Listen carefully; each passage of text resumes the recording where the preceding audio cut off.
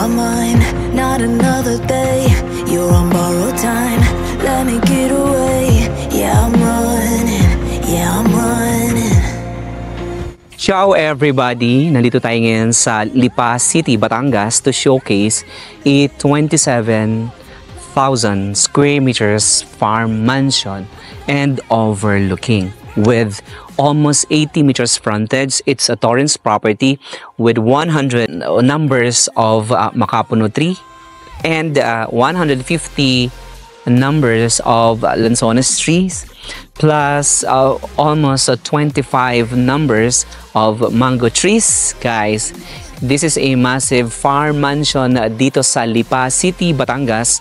From the junction ng Lipa City papunta dito guys sa property na to, like 25 minutes drive, and then from this property down to Metro Manila, like 1 hour and 40 minutes drive depending sa inyong pagja-drive. But before we start our exploration, I invite you all to hit that subscribe button and click that bell button to get you notified for whenever we release new YouTube videos. We're on Facebook, Instagram, Viber, WhatsApp, email and email by simply clicking the link below on the description box. You can also search us via Google at www.raymilada.com. Thank you so much to the seller for allowing us to showcase their property, and of course to our locators, thank you so much. So ginabi na tayo from Cavite papunta dito guys. Ginabi na tayo, napakalayo ng ating distance, but dahil po sa demand ng farmhouse and massive farmhouse tour, eto nag-showcase tayo kahit nasa almost 7 in the evening. Okay, so this property, makikita mo sa drone, napakaganda ng property. It's overlooking, so you have a lake view, Taal volcano view, you have a mountain view, accessible sa urban area. And then this is a touristic area, of course, malapit ito sa mataas na kahoy. Now, this is the gate, no? This is your gate and your driveway. I love the flooring dito sa kanilang driveway kasi ayan o, hindi ko talaga madudulas. And then either side, you have lights, you have plant boxes, and then you have garden over to my left side and the gazebo. Of course, you have a pavilion area and then a massive house with a total floor area almost 800 square meters. Then 8 bedrooms, 8 bathroom with a basement, 2 swimming pool, and plenty of features na talaga namang magagamit and mai-enjoy ng isang homeowner. Now, we will check out the house. Okay, let's go. Over to my left side. So, napakalaki ng space niyan. As you can see, via drone. So, you have a garden and a green. You have a pathways all the way to that side. And then, you have it's a tent na wala pang cover, but rest assured, can accommodate like 50 guests or more. And then, over here, you have a setup papunta dito sa inyong green and then garden, no? Sorry kasi talaga namang ginabi na tayo guys, but once we do the site ocular, talaga ma-appreciate nyo itong napakagandang property selling in the market for 110 million pesos. It's a fee simple absolute and a Torrance title, and clean from any encumbrances and clean from any mortgages and clean from any annotations. This is it's a clean titles. Now, right here, this is the house. Okay, as you can see by drone, ang ganda ng frontage. And then you have a parking space here that can accommodate a lot of cars. And this is the facade. So the house is detached, meaning you have setback all throughout. So bawat gilid, mga fruit-bearing trees. And then other side, you have access papunta sa gazebo area and your swimming pool. Which way first? Right here, or we'll check out the ground? The ground muna na? What do you think, guys? Comment down below kung anong gusto niyo pong unahin natin. Paligid muna. Alright, paligid muna daw. Alright. Ayun si Tatay. Tay, thank you so much, ha? So you have a green over here, and then steps over here. Okay, the first thing, this is your chill out zone. Okay, so you have seating area. By the way, guys, it's selling fully furnished. Anything you see stays in the property.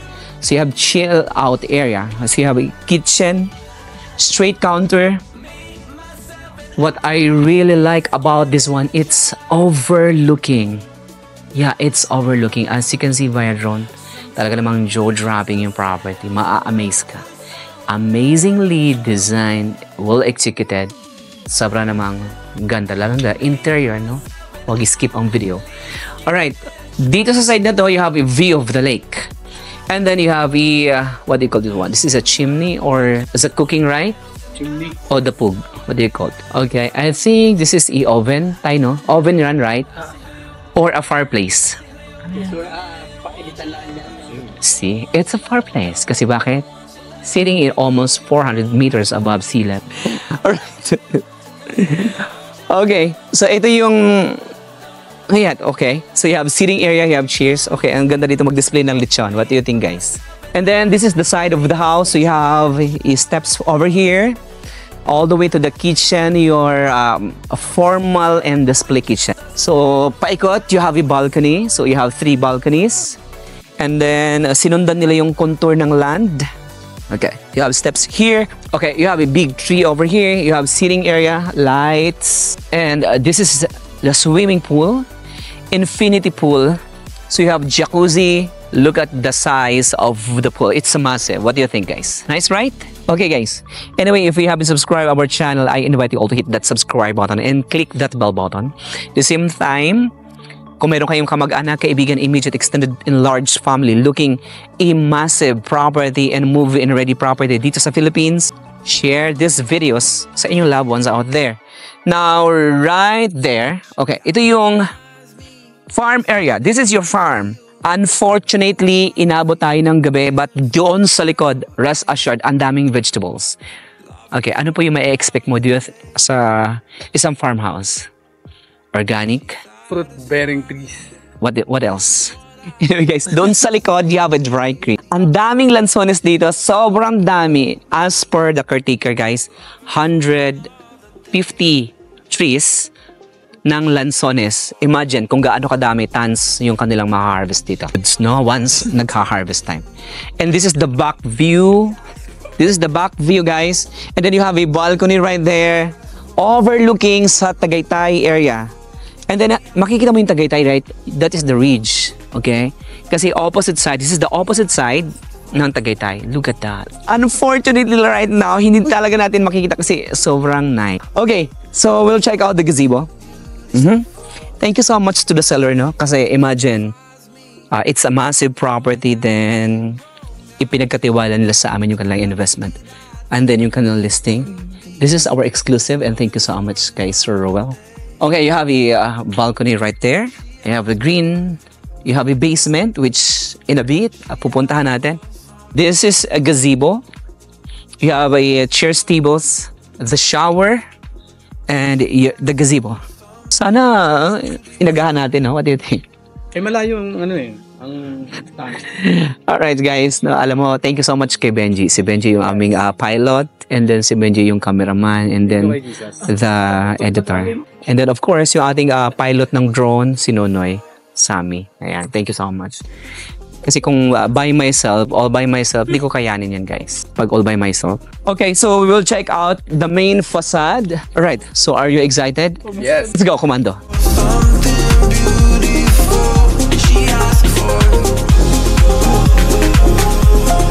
Ang ganda, oh. Landscaping pa lang. Sobrang panalo na. Alright, guys. Ito yung pinaka-front elevation. Then, right there, yan yung front garden with lansones trees. Imagine, this is the lansones. Once namunga na yan, harap ng bahay mo, magkukulik ka lang ng iyong real property. Then, right here, you have a green. The green, and then the vegetable space. Alright, nice. Ang ganda ng garden na to as wedding venue or any celebration or debut, di ba tay? What is that? Wow, para kanino po yan? Oh my God! Sino po may sabi? Si boss. I think, we can show you. Alright, imagine guys, this is a, see, portion of the goods na mayroon dito. Simple like this. This is a rambutan. It's a product at it's a product. Okay. Alright. Pero later na to tayo. Okay. Okay. Thank you so much. So this is the front elevation of the property. And then right there, you have access all the way to the garden, to the fruit benches area. So you have the setback right there, like a 10-meter setback. Kasi ang frontage or the frontage submits and the bound from the two-lane road, like almost 80 meters frontage. Okay, so right there, ang dami pa din diyang mga lansones at ang dami po diyang mga makapuno, so etc. Imagine you have mango tree, rambutan tree, lahat na yata ng mga bunga o mga fruit benches mayroon na dito sa property na to. Okay, then right here guys, this is the front porch. So it's covered, so you have seating, you have a shoe boxes, and this is the main door, solid wood, double door. Together, we'll check out your new mansion here in Lipa City, Batangas. Let's go, Benji.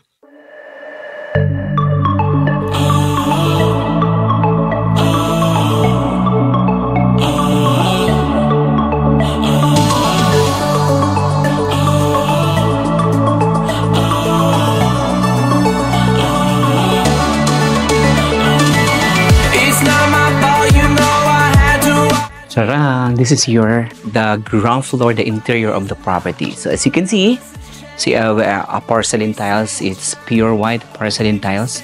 So this is a open ceiling. So you have formal living space. So you have a fireplace. You have an air conditioning unit. Open below. So you have, okay, pasko na sa kanila guys. And then you have access all the way to the balcony. You have a first bedroom which is over there, and then a second bedroom which is right there. Plus, you have access all the way to the formal kitchen and your grand stairways all the way to the second floor. So it's a fully furnished property, so anything you see stays. Which way first? I think we have to check out the left side. Okay, before the right side, huh? Okay, so you have a console table. Under stairs, you have a piano. This one is the piano. Right. So over here, this is your, wow.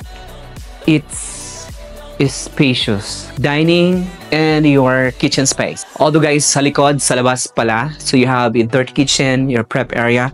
But in the event you have guests, by the way guys, hindi ito nila ginagamit. This is a display only. So you have a counter, you have seating area, street counter with a sink, you have a range hood, overhead storage, you have a cooking space here, double door refrigerator, lights, fixtures, and a 8-seaters dining table over here with a console, with seating, and then cassette type air conditioning unit, and then access dito sa balcony, papunta naman sa dirty kitchen and the swimming pool area. Now, right here, so near dito sa living and a formal living, you have a powder room. So in the event you have guests, you have a powder room. It's spacious. Check this out. See? So you have complete, you have washer, your water closet, and a urinal area. Right here, you have a room. So first room, this is a den. And then with the access, papunta doon sa basement area. So first room, then adjacent, this is the second room or the entertainment room. Right now, you have a smart TV with an air conditioning unit, nice ceiling design. Of course, mga sound system sa side. And then sitting area. Then you have a cabinet over here, plus naka-carpet. Then, adjacent, so you have a bedroom, which is right there. Ang linis, what do you think, no? Alright guys, ano po yung mako-comment nyo sa bahay na ito? So it's a complete, imagine, it's a massive farmhouse. It's a mansion. Over here, you have bed. Okay, so you have air conditioning unit. You have 2 beds, which is a state. Big windows, nice ceiling. So you have a flat screen TV, a walk-in closet. You have a vanity counter and a bathroom space here. So you have a bathroom, so you have shower, a vanity counter, and a wash area, water closet. So lahat ng bedroom has that bathroom, except lang sa kanilang den and then the office. Over here, under stairs, you have a piano. Masya, ang ganda, no? And then right here, guys, you have a big balcony. Check this out. Follow me. Okay, ito yung may pinakamagandang view. Isa dito and then dito sa taas. So from here, makikita mo na yung ridge ng Tagaytay, then the lake And then, mountain dito sa side na to. And the fruit-bearing trees area. A big size swimming pool. Sa basement, you have a game room and then access sa kanilang staff or the quarters area. Okay, so we will check out the second floor. Let's go. At yung grand stairways. Okay, a big chandelier above. So you have nice steps here. This is a solid wood. Okay, all right. Modern handles and railings. Nice, diba? Okay. So you have hallway right here. This is the second floor. So you have 3 bedrooms. Unfortunately, the master bedroom, hindi natin siya ma-open, but rest assured, master bedroom is more expansive versus with the other rooms. Expected yun kasi master bedroom. Now, right here you have a balcony, which in a bit daanan natin. So this is the second bedroom. Okay, upon entering this second bedroom, so you have beds. And you have air conditioning unit. You have a vanity counter right here. And a walk-in closet. Plus a shower space here. So lahat ng bathroom, lahat ng bedroom, has a bathroom na no need na pumunta sa ibang room para sa isang toilet. And then right here again, you have a hallway with a view of the living area. Imagine having a guest dito nakaupo sa inyong Cleopatra. Talaga namang. Alright guys, how are you right there? Nice. Okay, then over here, you have a linens room. Sa laki ng bahay, and expect na marami silang mga storage area. So one of the storage, which is here. So you have cabinets. So para yung kanilang mga gamit, so yeah, nakatago, no? This is the storage area. Then adjacent, this is the third bedroom. So upon entering dito sa third bedroom, you have a bed. Of course, you have a display area over here with the air conditioning unit, a walk-in closet, and a vanity counter, plus a bathroom space. Alright, this is the bathroom area. Hindi ko lang malocate yung niya. Switch, yeah. Over here, this is the front balcony. Front balcony, and then the entertainment area again. Now, check this out. Right now, you have a dining, you have a display, or it can be a library area. This is the library. You have air conditioning in it. What do you think? Yeah. No? Then over here, this is the front balcony. Careful. Wow. Look. Sayang, no? Kung maaga-aga lang tayo. Makikita natin yung ganda ng property na ito, guys. As you can see, ang daming lights. Pasko na dito. Sobrang joyous ng area na to. What do you, di ba? Yes. Okay. Very delightful. Okay, then over to my right side, the expansive master bedroom. But right now, hindi natin siya ma-open kasi it's a private, but rest assured, this is more expansive. Nakita niyo naman yung ibang rooms and then the feature of the property. Kaya this is the king's room, no? But right now, sarado siya. Now, we will check out the balcony na overlooking sa lake. And then overlooking Tagaytay. Let's go. Which is here. So it's a tempered glass. So lahat ng glass dito ay tempered. Okay. Then over here, again, you have a sitting area. And I think this is a cinema area, entertainment again, with air conditioning unit. So you have big windows, but then sliding and a balcony. Okay, medyo mataas dito sa side na to. So as you can see from here, ma-appreciate mo yan. So, paikot tayo sa ridge. Ayan. Okay, makikita mo yung other side, the Batangas area. And then, the Batangas side again. And then, the Tagaytay area. And then, right here, mountain area. Then, sa baba, your farm area. Massive property. Okay, we're not done yet kasi we'll check out the basement. Additional or another feature na may enjoy na isang homeowner. Okay, let's go, Commando. Wherever you're with me, let's take it.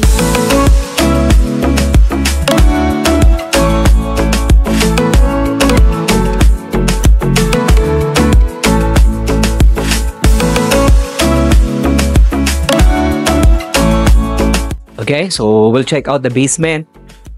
Again, ito yung pinaka living. You have a fireplace. The open below. Over here, you have a door. Ito yung kanina. This is the balcony, guys. Overlooking Then dito sa ilalim, you have the entertainment area, access to the staff room. You have steps here with the jacuzzi area. And then the green. Maliwanag talaga yung Tagaytay doon. No? Okay, right here, this is the basement wherein you have 2 rooms. Check this out.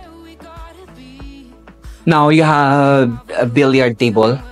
Of course, you have a bar with the air conditioning unit. Nice wall design. Yan, ang ganda ng picture. With the air conditioning unit. Again, the bar area with seating area.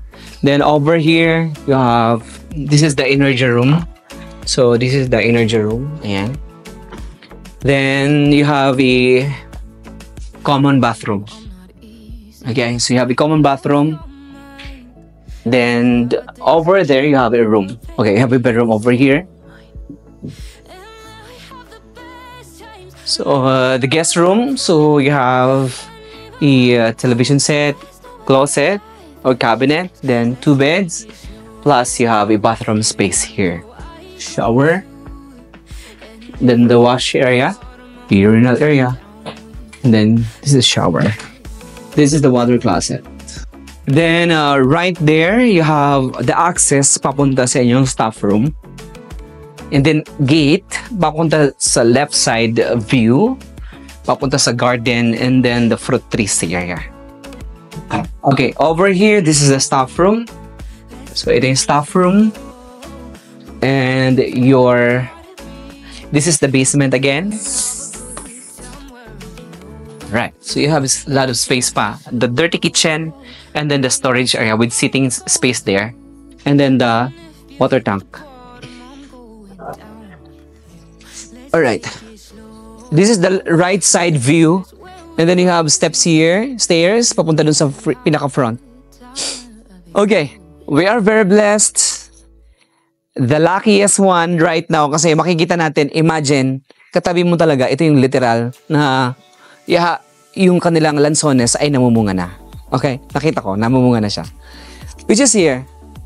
See, sana maaga pa guys, pero ngayon po is harvest time, kaya imagine yung 150 number of lansones trees, meron na siyang product. And then meron siyang bunga lahat. So, imagine tons yung naka-harvest dito. Seems like this. Alam mo yung benefits nitong farmhouse na to. So you have fruit trees, yeah, etc. guys. And then additional lansones tree. The perimeter of the property. And then unfortunately again, no? Dahil ginabi na talaga kami guys. You have steps here, the pathways all the way to the farm area doon sa likod kasi the property has a 27,000 square meters or 2.7 hectares in total land size. And this is the side view, look. So you have the basement, the first level, and then the bedrooms. Okay, so I think we're done. We'll proceed doon sa kanilang massive swimming pool to give you the recap of this property for sale. Let's go, Benji.